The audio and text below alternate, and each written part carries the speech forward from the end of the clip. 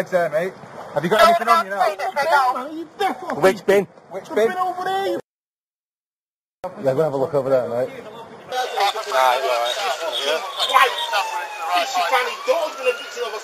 All of us recall this Arndale attack over 2 years ago, and particularly how it brought back relatively raw memories of previous acts of violence on innocent people in our city, especially those of a terrorist nature.